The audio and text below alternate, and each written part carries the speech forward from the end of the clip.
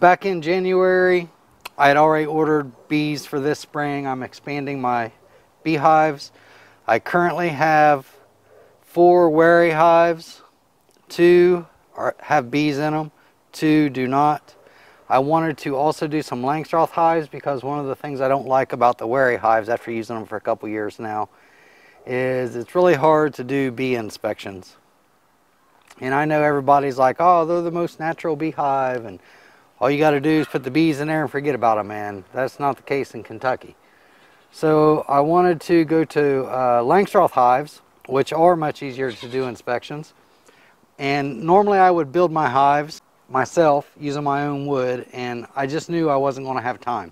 So I ordered these Hoover Hives off of Amazon back in January or so, thinking I'd get them done before spring got here and I wouldn't be pressed for time. And well, here it is, middle of April, and I just got the notification today, which is Monday, that my bees will be ready for pickup on Saturday.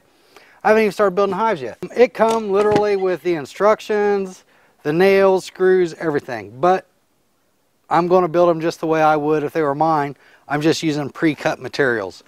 So with that being said, I'm going to glue them and use my brad nailer to get them put together. And it's basically just figuring out what goes where, if you want to know the truth. It looks like that all 4 of these, all 4 sides of your bottom boxes have handles. So this would be the long edge, this would be the short edge, and you can see there's actually handles in all of them. I'm just going to put some glue on them.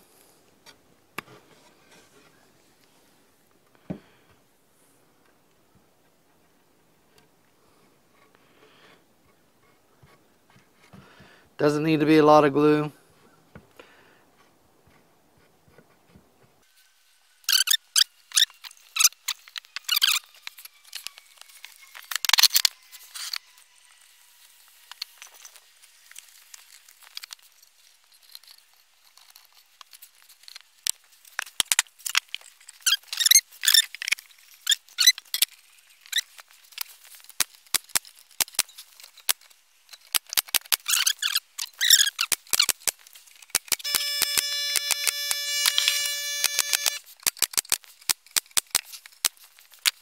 One down.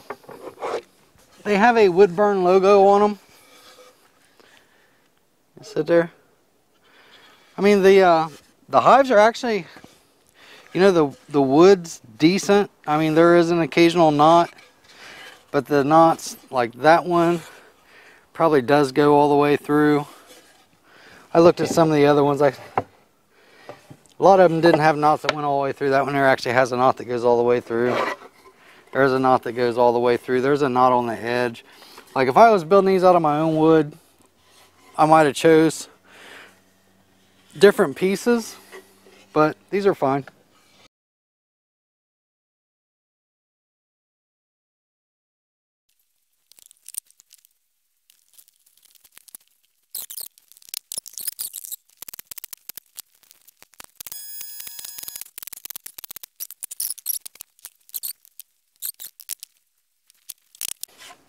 I'm actually really surprised the quality of these.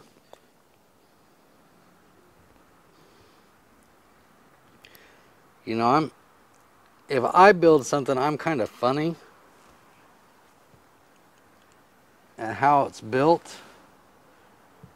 And if I was ever in a pinch where I was strapped for time again, I would have no problems ordering these over again. So that pretty much should give you an idea of the quality right off the bat.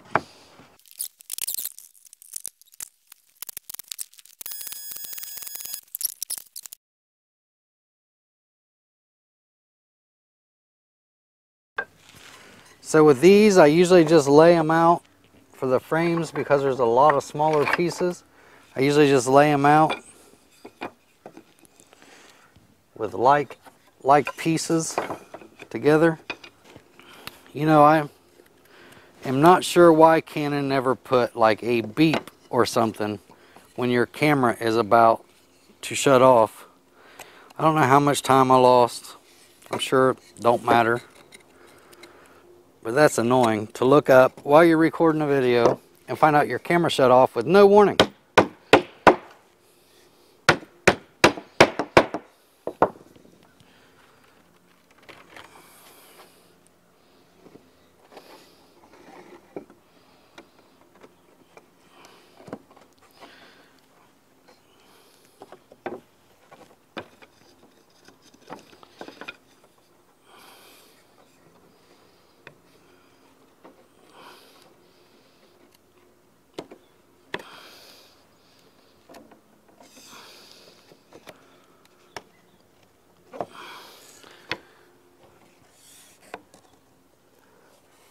Now someone told me, and I don't know how accurate this is because I never followed up on it, but somebody told me these Hoover Hives were made by the Amish in Pennsylvania. I don't know if it's true or not, but I can tell you they are pretty good quality. And they're at a price that makes it a really good deal, I thought. Now I can build them cheaper, but I didn't have time to build them cheaper.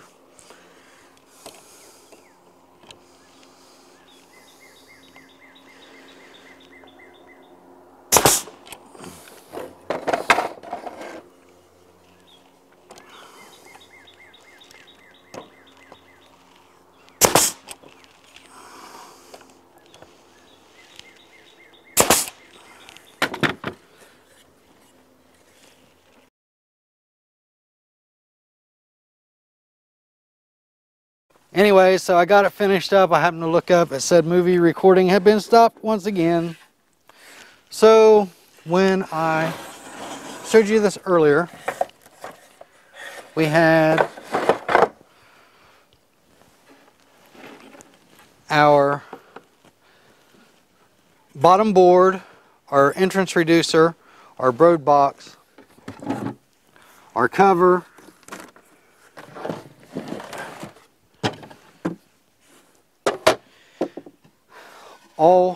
all in this bottom box of your brood box. So now I've got the second brood box put together. It would go on like this.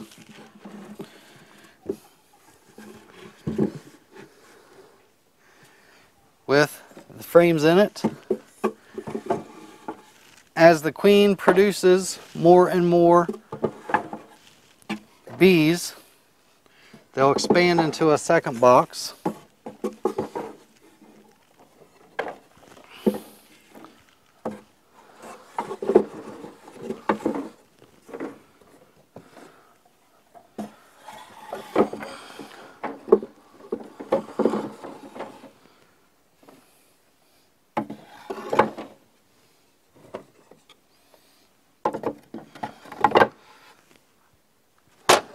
Again with your cover, your telescoping cover goes on next.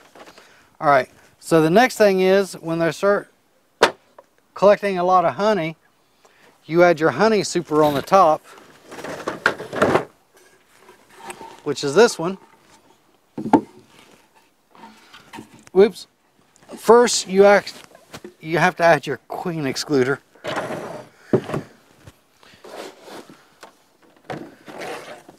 So on top of your brood box, you put your queen excluder. Goes like that. Then your honey super.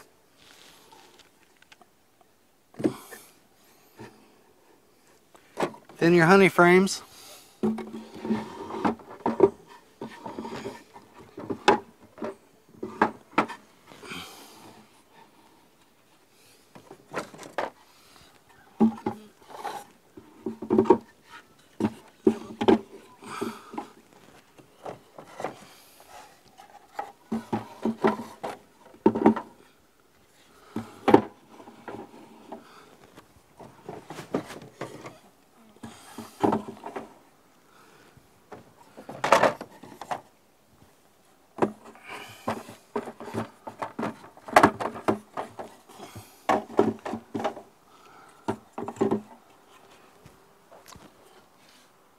Then your cover.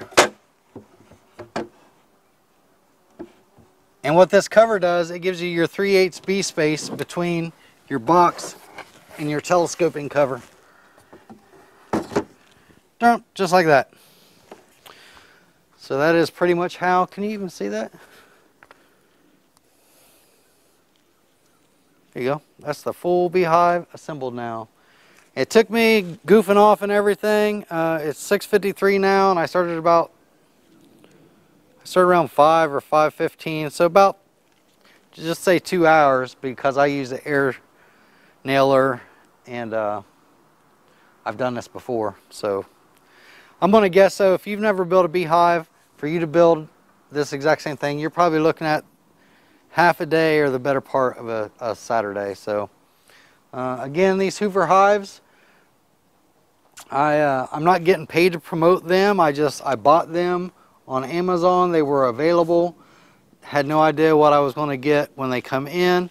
I've been, pretty impressed with the quality. They went together easy. Not really any issues. I had one piece that was miscut, and I just basically used a razor knife to fix it. Went about, on and about my way. And I would have no problems. There was a split out right here on the side, but that's really on the outside finished side. It's not a big deal. If I was in a pinch where I needed to have, say, 3 beehives by this weekend, I'd have no problem going back to Amazon and ordering these. I just simply don't have time to go to the lumber company during coronavirus lockdown, buying all the materials, which is 2 hours. So it's an hour drive there and an hour drive back for me to get to a Lowe's or a Home Depot. Buy the plywood, bring it home, rip the plywood down to the width that I need, cut it to length, put the pins and tails in it, and fitting it all together. I ain't got time for all that. So I just ordered off Amazon, and here we are. Today's Monday. I pick up the bees Saturday. I just need to get them set up and aired out this week and pick the bees up Saturday. So be a video on that, I'm sure.